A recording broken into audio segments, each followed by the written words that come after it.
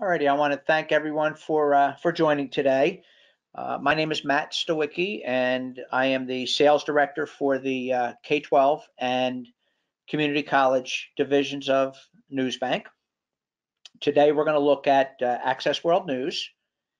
We'll walk through this. I'll show you all the different ways that you can get to this valuable content and use it. Additionally, we will look at the lesson plans that are available in the system and the hot topics, which are a couple of things that will help you, especially in today's online learning environment. If you do have any questions, please don't hesitate to reach out, send them to me, and we'll try and answer them right away for you. Okay. So this is the landing page that you would see when you go to Access World News. The resource is made up of 12,000 sources from around the world, 196 different countries. It supports all subject areas. The data is available in full text. We have multiple source types available, multiple languages available, and we'll look at the way we can use that data, again, to help support all the different subject areas that are found. When you get into the system, this front landing page, you'll see there's a Google-like search bar right here in the center of the page. You simply type in a search term, hit the search button, and the system will go out and it will search through, again, that 12,000 plus sources that are available and return a set of results. Now, in this case, we did fake news and we're getting almost 400,000 results back. The data itself is sorted by newest first.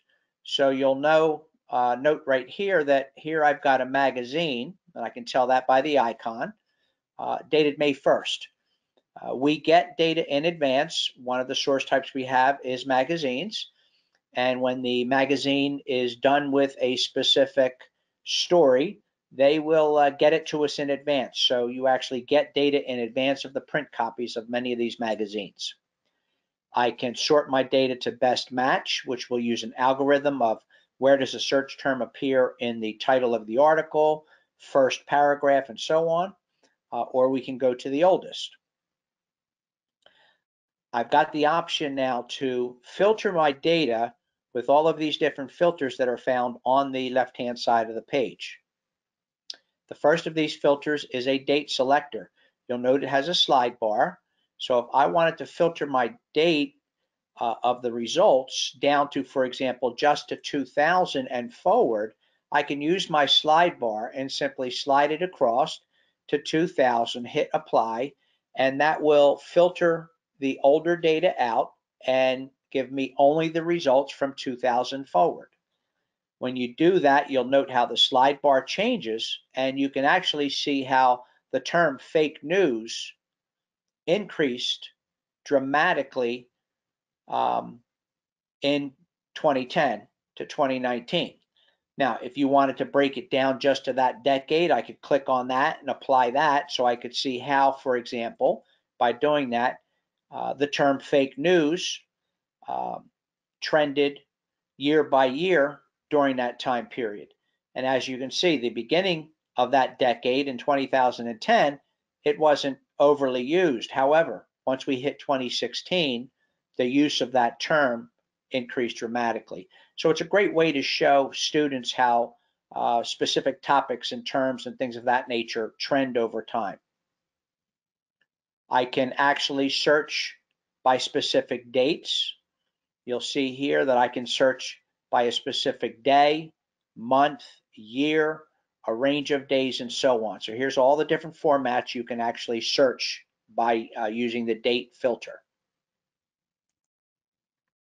I can filter by source type. Now remember I mentioned we had multiple source types.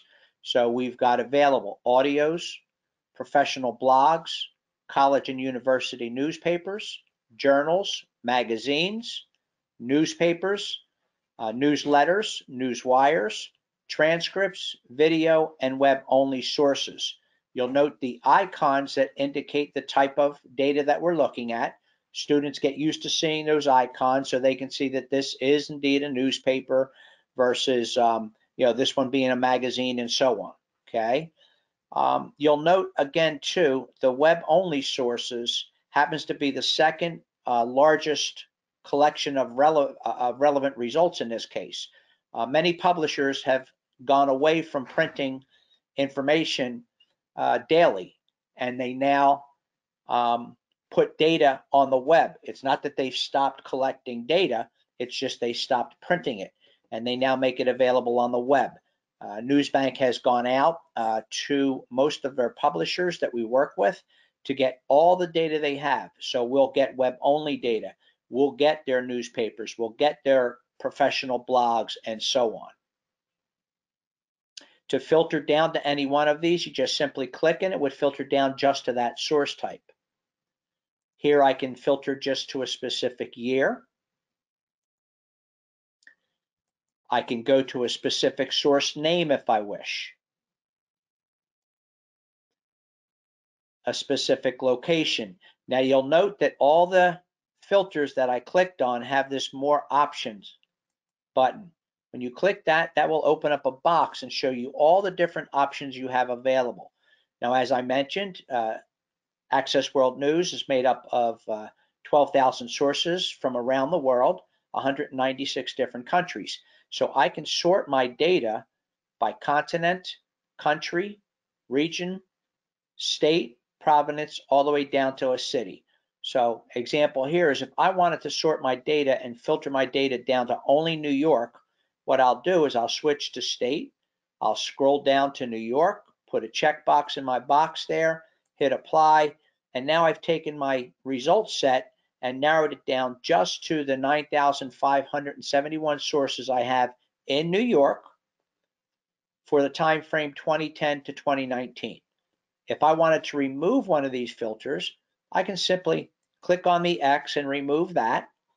And now what I've done by doing that is I've still kept my New York filter, but now I have no date filter. So I'm getting all the results from the state of New York. You'll note here, now that I filtered it to New York, I've got cities available. So we could go to just Albany and get the information from just Albany by simply clicking on that. So now I've got all the information from Albany, okay, and it's narrowed down to my information from Albany. And you'll note here the different look in these snippets. This is a full text article from the Times-Union, while this is an image from the Times-Union of the paper when it was delivered March 23rd. And I'll get into the difference between the image edition, which is a part of the integrated collection for the Times-Union, and the full text information. I can Lexile by reading level. So here's all the different reading levels we have. And you can simply click on any one, or again, click on more options. And if I wanted to narrow my information down to 9th and 10th grade, I can click in those two boxes, hit apply, and that will filter my information down just to those two reading levels. And you'll see here, so now I'm down to 193 results. The last of the filters that are available is language. As I mentioned, we have multiple languages available, and I'm going to come back and show you all the different languages later in this presentation. We've got errors in history, which are available because we're searching historical and current data together. And then we've got our presidential errors, which again would narrow it down just to that time frame. Once you've filtered your data down to the information you want, now I can actually look, because I've got 193 results, what is it I'm really looking for, and do I have it here? I can roll over the title of the article, and that will give me an article preview, so I can start reading it from the beginning. Is that what I'm really looking for or not? If it's not, I can simply close it and move on to the next result. You'll also note we've got a preview button, so I can click on that, and I can see, is this the information I want? If it is, I can simply click View Document, and it will open up. Now you can also view the document by clicking on the title in the results set. Once you open up a document, You'll note it's nice and clean, very, very easy and readable. The search term is always highlighted in yellow. And across the top again, via icons, we've got a set of tools, actions that the user can take. So they can make the text larger, create a citation. You'll note we've got all the different citations available. So there would be the MLA8 citation. If I wanted to view another format, I can simply do that. And if you work with Noodle Tools, RefWorks, or EasyBib, the system will automatically export the information to those bibliography tools. So here, by clicking Noodle Tools, I was able to export the MLA8 citation to Noodle Tools. And if I had this program open, I would down here have the option to select the project that I need to put this citation into. I can email the information. There's a to, a from, email address, and a random message. Now, when you email this information to someone, the recipient will get this in their inbox and open it up, and it will look just like this. The system is user-friendly, not just user-friendly, but mobile-friendly. So it does resize itself according to the device that you're using. So it will resize itself to a phone, to a tablet, to a laptop, and so on. And they'll have all these options available. I can print, and when I print, you've got the option to include the citation. I can download the information. Now I can download the information to a PDF, or I can save it out to my Google Drive. If I select Google, again, I can include the citation and hit save. And what it will do is it will go out and ask me what Google Drive, what Google account I want to push it to. So I select my Google account, allow it to push that information out, and it sent that out to my Google Drive, where I can then click on it, and you'll note here, okay, here's the article we just pushed out, and I can actually manage my other information and view them from here. This will save the information to an internal folder on NewsBank. And then this is the actual link. These are Dora links. So this link, when clicked, will automatically open up to this specific article. Teacher can take and use this link in Google Classroom, put it up on their whiteboard, click on it. It would open up as long as they're authenticated. They could send it to their students, for example, and say, we want you to read this article and do a one-page essay. A student would click on it. It would automatically open up to this if they're authenticated. If not, it'll request their username and password to get to it. And then last but not least, we've got a read-along with this. So I'll make that a little smaller, and by clicking the read-along, that will actually open up and read right along with us. These ideas will also become casualties of the pandemic. Okay, so that's our read along. From here, of course, I've got the option to go back to my results. I can go to the previous result. I can go to the next result simply by clicking these. Okay, I'll hit NewsBank, and that will bring me back to my main search screen. So that's actually how easy it really is to do a keyword search within NewsBank. Now, another way of getting to information is using the suggested topics. What NewsBank has done is we've tried to look at what are the biggest subject areas being used in schools today. And here are the 15 largest subject areas we see being searched. And from here, a student, for example, if they're doing a project for science, they can simply click on the science topic, and you'll note this highlights and opens up all the different topic areas found in science. And these are all different topics we see our users searching, or topics that our users have told us they wanted information on. If, for example, you're looking for something in science and you don't see it, if you let us know what that topic is, we'll get that into the hands of our editorial team, which is made up of library science people, ex-school teachers like myself, and they will in turn create that search and add it to this topic area. So example here is maybe I want to look at robotics. That seems to be a big thing these days. So if I click on that topic, what the system's going to do is it's going to take and open up that search string that our editorial team has created and run that search and bring back a set of relevant results. So as you can see here from the search box, this is more than what you would see the typical student type in. If he was doing a project on robotics, he'd probably type in robotics and hope that he gets or she gets a good set of results. Probably could come back with 1,000,000 results if I did that. However, here you can see we've created a search string here looking to narrow down by robotics where the information needs to be found in the headline first. And then we're going to link it to information found in the full text.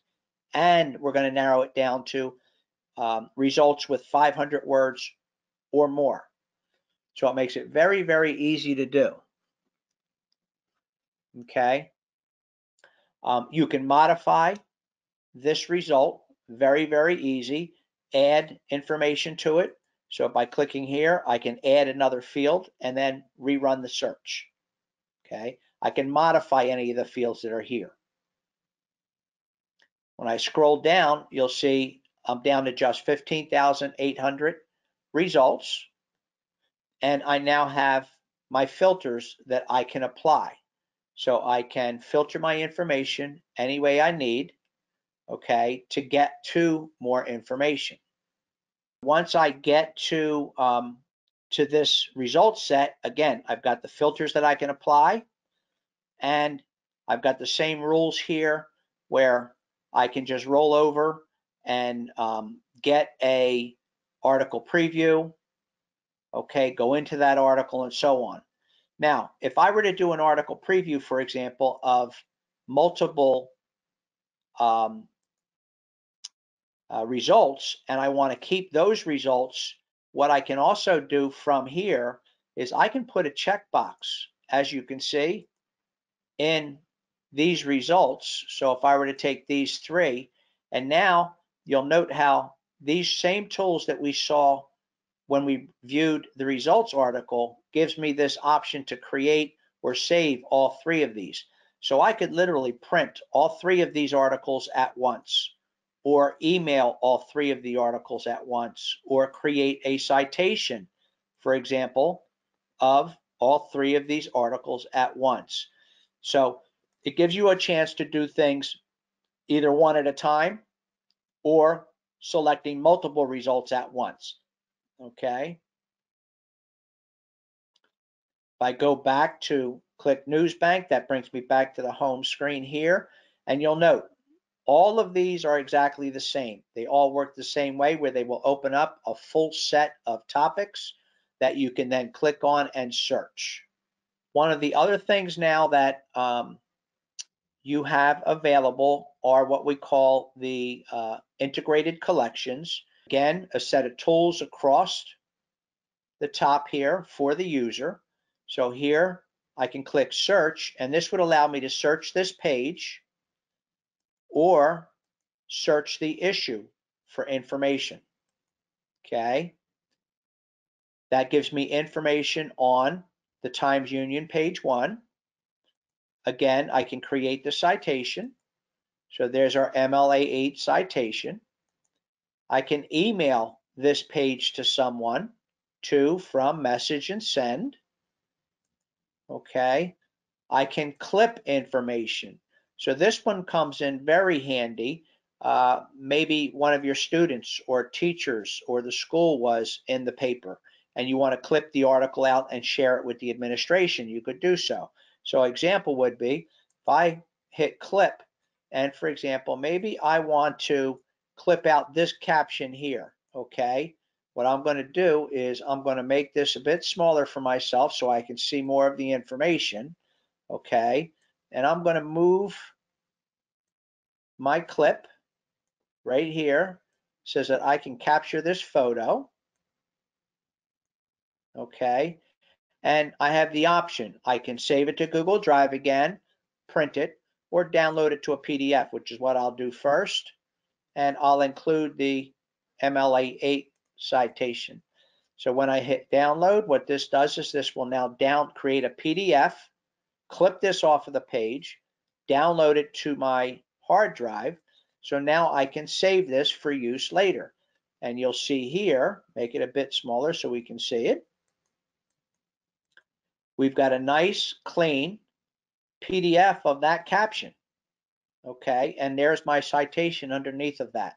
So very, very usable and lends itself to research greatly and just really highlighting current events, things that are happening out there in the world. Okay, we'll make that a little bit larger again. Again, I can print, I can download.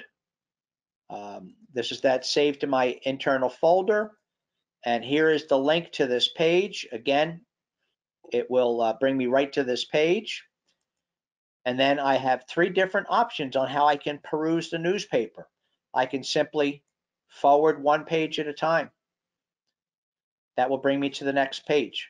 Now I have a previous or next page. I can use the pull down. An example is, in this case, I could jump to section B, page 1. So that will allow me to jump to, in this case, the sports section. I can also use my thumbnails here and scroll down through, for example, and maybe I want to go to page C1, right? I can do that and click on page C1 via the thumbnails, and that'll bring me to that page, okay? So here I'm in the capital region section. So very easy to use this version. This is just like the interface that you have with your historical newspaper package. Next thing I want to show you is actually right here under the quick links. Some very, very important information here, especially in today's online learning environment, to help enrich and support information that has already been taught or even new information that needs to be taught.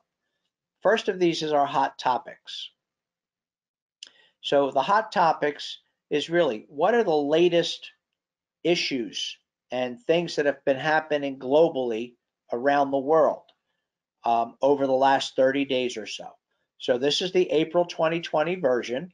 So this really tells us what's been happening out there in March. Here, as you can see, I've got an archive. So I could go back to March 18 to see what were those hot topics back in March of 2018. The hot topics are organized by subject area. So here I've got current events, business economics, civics, government, politics, social issues, science, technology, sports, arts and literature, and people. Simply click into any one of these, and it will show you the hot topics for civics, government, and politics in this case. So here we've got comparisons of the Spanish flu to the coronavirus, of course, the government's response, Defense Production Act, and so on, okay? With any of these, if you wanted more information, so it gives you a summary of what this little hot topic was, and if you want more information on it, you'll note here, you can search for more information simply by clicking that link, and that will go out and use that search term to search out more information on that specific topic. So it's a great way to support current events and all the different subject areas. So what are the big things that happened in politics? Makes it very, very easy for students to get to information this way. If I click back to search, I also have daily headlines and lesson plans. If I click on that, what that will do is every day, from all the various sources that we have from around the world, we have an algorithm that goes out and it looks at what are the big headlines that are happening from around the world. And we're grabbing information from all different sources. As you can see, this is from Beirut, Lebanon, right? Okay. Here we've got from Tehran, Iran. All right. We've got from London, England, from the Washington Times. So we're grabbing information from all different sources, but these are the big topics that seem to be continuing to repeat themselves over and over again. So we pull them out. You can click on any one of these and you'll see it'll open up that article, bring me to that information. I've got my icons across the top for the actions that I may want to take. I've got this search string that has been created to get more information on this specific subject area. And I've got a nice clean article. Okay. If I go back to my headlines, you will note though that one headline, always that top headline, has a lesson plan available. So if I go into this headline, it looks just like all the others with the exception of the button with the headline. So this is talking about the Great Barrier Reef. If I click on the lesson plan, you'll note here that here we've built a lesson plan around the ecosystem and the coral reefs. So here's our topic, curricular, and subject areas. I can click this link to get back to the original article that was used to create this lesson plan. I've got my educational standards. And then I get into the actual lesson plan where I've got 4 sets of activities that the student would need to complete and do more research on in order to answer those questions being posed to promote critical thinking, compare and contrast, and so on. I can click here to run a search and find related articles, and that's linking out to Access World News. I'll come back to that while that's searching. I've got additional resources. So here some areas you might want to go look. Graphic organizers, additional websites. Okay, here is the search results that was used to get more information on this. Again, more filters that I could apply to get and narrow down the information based on, of course, the questions I was asked to answer. Okay, and then we give you presentation and assessment options.